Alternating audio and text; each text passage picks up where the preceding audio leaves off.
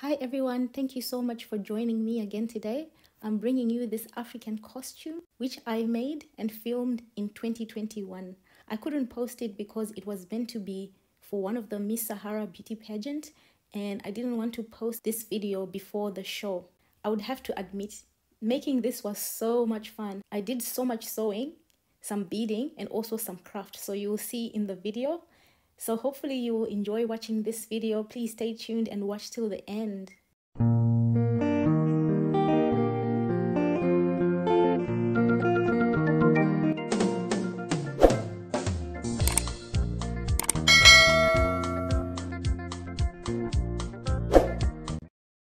Hello again. So I'm using this fabric and this is the fabric that I'll be using for the whole project. And I don't know what color this is. It's like a brown, maroon, I don't know what color to call this. So I'm gonna use this dress because the girl I'm making this for is very slim. I think she wears a size 4, and I'm gonna use this dress to trace the shape that I want, and I'm not going to make it too long because she doesn't want it to be that long. So the girl I'm making a costume for, she is from the Kikuyu tribe, and this is the pattern that we are copying. And so I had to do a bit of research because she just told me what her tribe was and that she needed an outfit for her traditional costume. And so when I sent her some photos, she was happy with this one, and I said to her it might not come out exactly the way this looks because, as I always say in my videos, I'm not a tailor. I don't really know how to sew. I mean, I can do the basics, but I don't really know how to sew. So this is the frame for our costume. It's a 1-sleeve dress, and now I'm doing this part, which will just be the front part. It's like a little piece that I'm just making. It's the same frame as the actual dress, and you'll see in the photo it will just be a little piece that's hanging on the front of the dress, like what's on the photo. So this is our frame for the dress and the little piece that goes on top. And next thing, I just sit on my machine and I just attach the pieces together.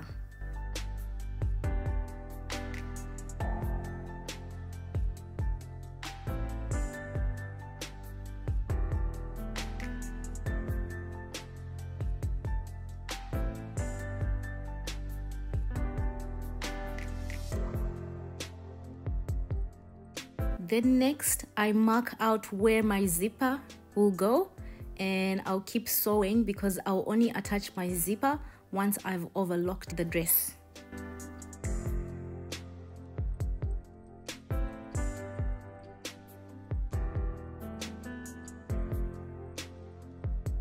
Then I get my overlocking machine and I just overlock all the parts that I've sewn. And guys, I don't have the right color thread, so these are the colors I have, and I just left it as it is. It will be inside the dress. No one will see what the color of the overlocking thread is.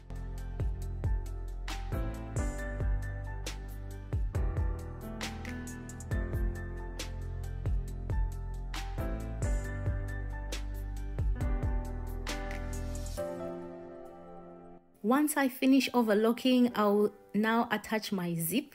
And I do not really know how to do this properly. Every single time I just do it differently, and it seems to work. I always watch YouTube videos. YouTube High School Rocks. That's where I learn all the tips and all the tricks for sewing.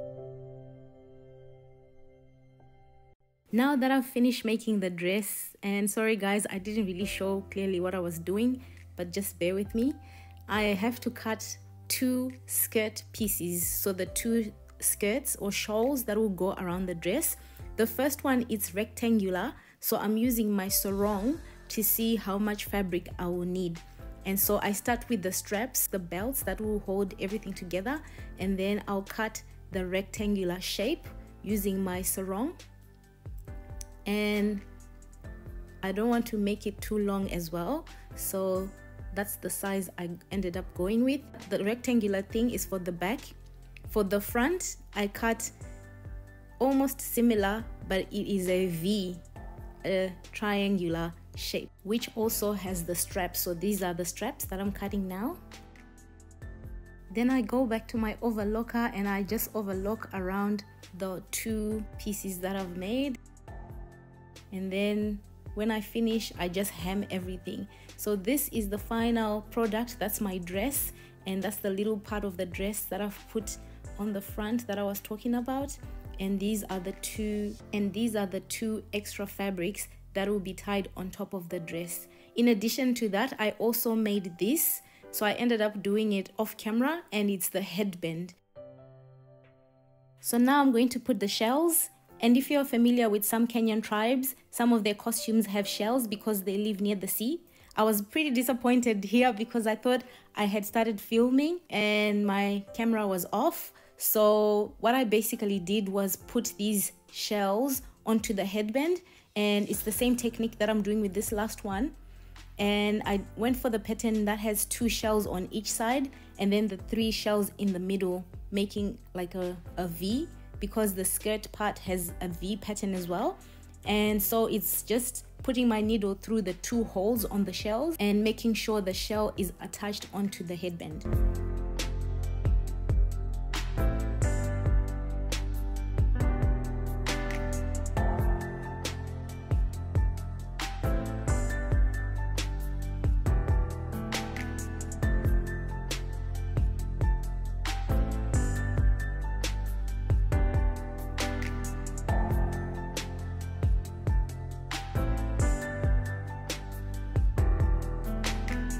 For the front piece, which I'll just call a skirt, for the front skirt thing that goes on top of the costume, I am going to put these shells laid down like this. So I just put them first to see if I have enough shells, and once I'm certain that I have enough shells, I take my marker and I mark where each shell will go.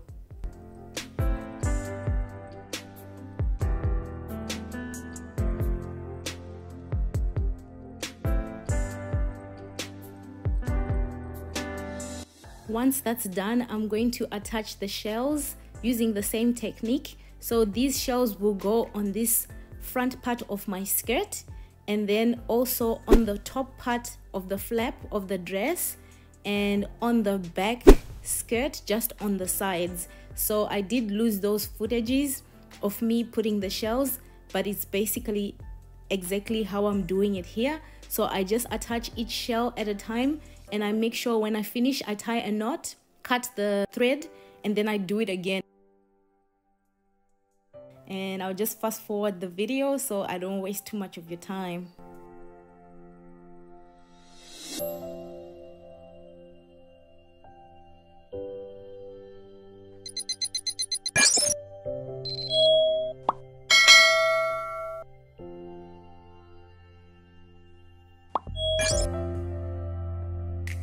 And there we go. This is the front skirt complete, and I have to do my dance when I'm happy with my results.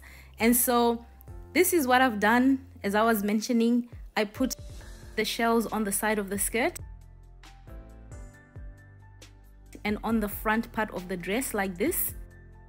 Now for the front skirt, I need to add more beads, and I'm just going in with my permanent marker. I don't know why I use the permanent marker. So I'm gonna put a V shape like that, and I'm just putting my thread through, and I'm gonna go in and put my beads. So these are the beads that I'm gonna use today. And so I had started properly, I'd started everything, and then I realized halfway through my first section that the color pattern that I had started putting was wrong. Because I wanted to make this as Kenyan as possible, I realized about now that I made a blunder, and because I wanted to make the bead color the same as the flag, the Kenyan flag color, I had to redo everything, and I'm so glad I noticed when I just started. And so that means I'm not going to use that yellow or the blue, even though they're very nice colors. I'm just gonna stick with these 3 colors. And so all I did was put 5 green beads, a black bead, 5 white beads, a black bead, and 5 red beads and a black bead. And I just kept going with that color scheme. After every 3 sets or 2 sets of 5, I would sew that whole pattern onto my fabric, so onto the skirt.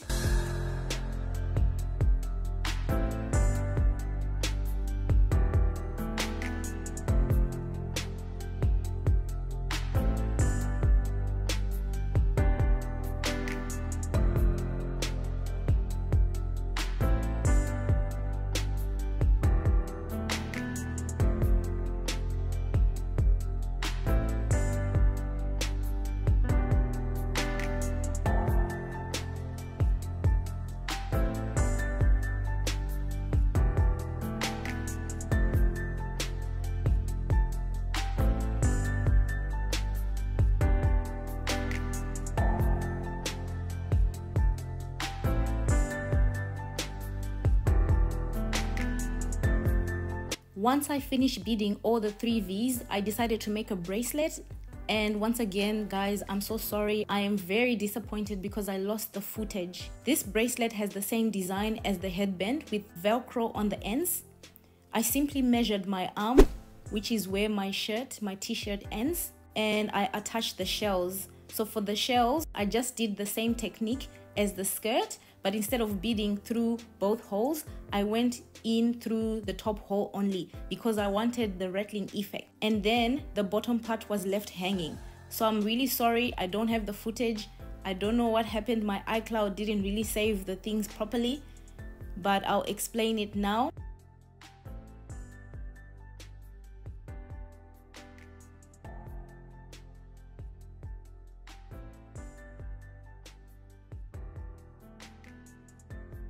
So as you can see here, I'm attaching the shell. I just made a knot, and then I take the shell and I attach it through the top hole only, and I put my needle through, and then I move on to the next one until I have all the shells I need.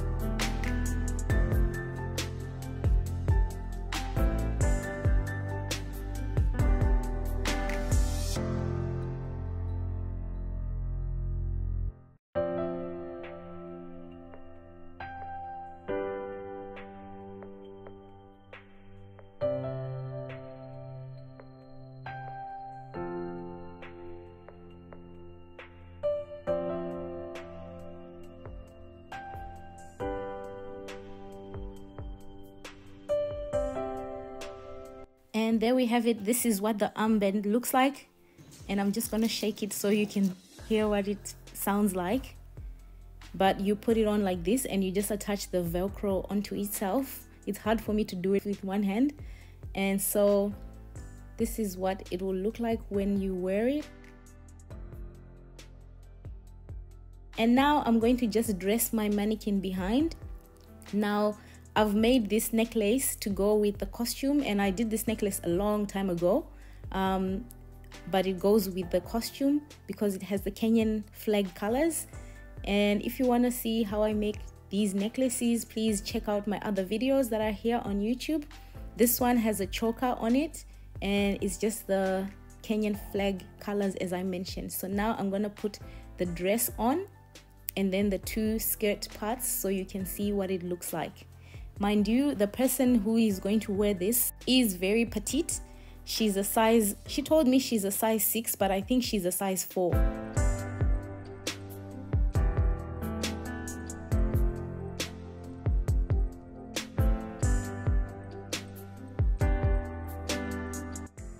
And this is the first skirt, and that goes at the back. So if you notice, I only put the shells halfway because I wasn't sure I had enough shells, and I figured that other part will be covered anyway, so I didn't really need to put it all the way.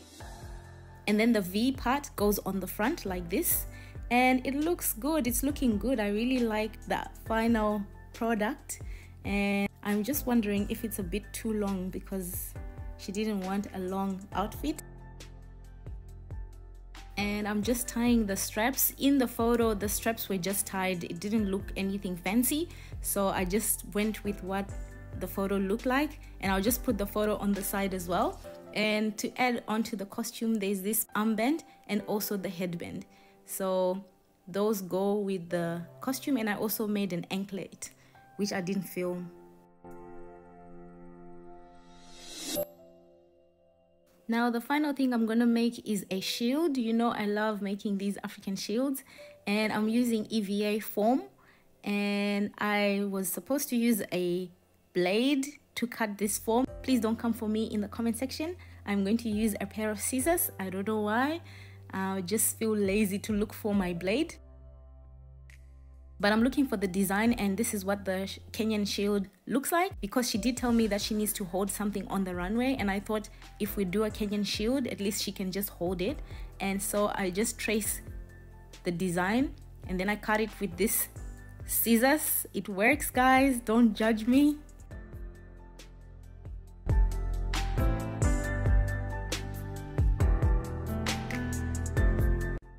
And once I cut it out, I'm just shaping it properly on the sides. The next thing I'm gonna do is take my shield, and I'm going to just do a draft drawing of what the design looks like. So I'm using a pencil and a whole lot of things. I decided to cut this cardboard because it will give me symmetrical shapes, and I won't have to worry if any of the shapes look similar. And this is what the draft looks like. And so I'm gonna use my airbrush paint, and I'm really excited to try these out. And this is my airbrush set, and I'm just connecting everything, and once I've finished connecting, I'm going to go ahead and start painting the shield.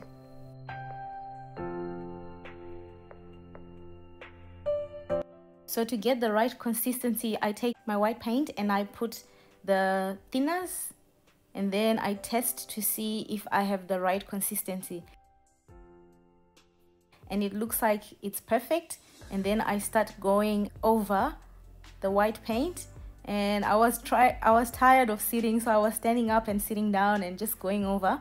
But I ended up doing all the parts using this airbrush. So I did the white, and then I did the black on the sides, and then I did the red. And that's what it looks like. The red was the final part, and that's what my shield looks like. And the final touch is I have to put a gloss, and so I'm just spraying my gloss finish so that the paint doesn't run, and then I leave it for about 10 minutes to dry.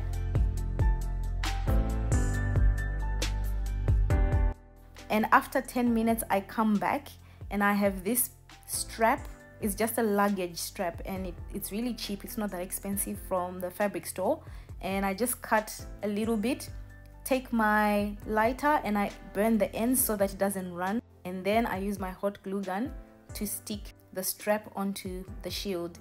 And I just make sure that it's really well stuck, because the last thing I want is for it to come apart.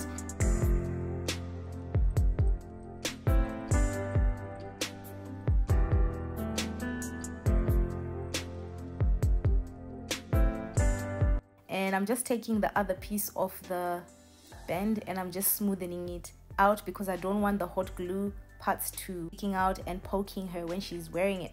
And so finally, this is what my shield looks like.